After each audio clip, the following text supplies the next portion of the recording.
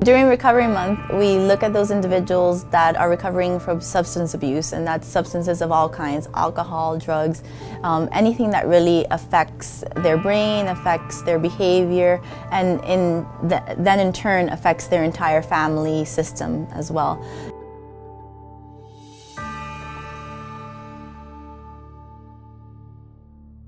I think this year the department has placed more emphasis on families, recognizing the impact that addiction has on families. And so what we've offered this year have been lunch and learn seminars for parents to learn how to speak with their children about the issues of drugs. We've also offered a session to teenagers to be able to learn how to perhaps cope with the challenges of peer pressure around drug use. We also celebrated a Family Fun Day on September 15th at the public beach for persons who are in recovery and their families. The theme of the year being Recovery, It's Worth It. We wanted to be able to also demonstrate that message to the families of those persons who've been affected.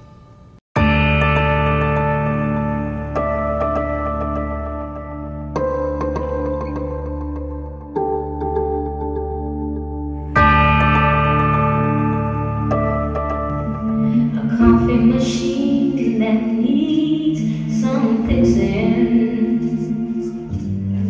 in a little cafe just around the bend. Oh, true friend of ours was talking on the phone. She said you found someone.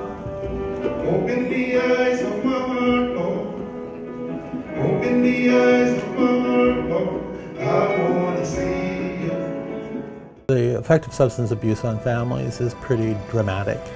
You have a family as a system, which is made up of individuals that all have relationships with themselves and with each other.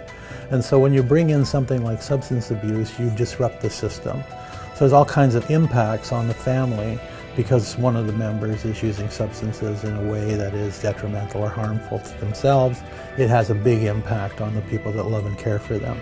It causes jealousies, it causes violence, emotional abuse, conflict, abandonment by the substance abuser of the family. So the impact is pretty harsh and not recognized all that well, because often if a substance abuser has been in the family and then leaves, people don't think the family has had much damage done to it, but there's been a lot of damage. Every year in September, the department joins in the National Celebration of Recovery Month. It's an initiative that started in the US and it's become an international celebration now. And for the past few years, our department thought it would be an important venture for us to undertake as well, because a lot of the work that we do involves people who have suffered from addiction and who have embarked on a journey of recovery. And so we wanted to be able to join the worldwide celebration with them to recognize the efforts that they have made, as well as to recognize the efforts of the treatment providers and prevention specialists who also support them in their journey. The Family Resource Center can be reached at 949-0006. The Counselling Centre can be reached at 949-8789. And Caribbean Haven Residential Center can be reached at 947-9992.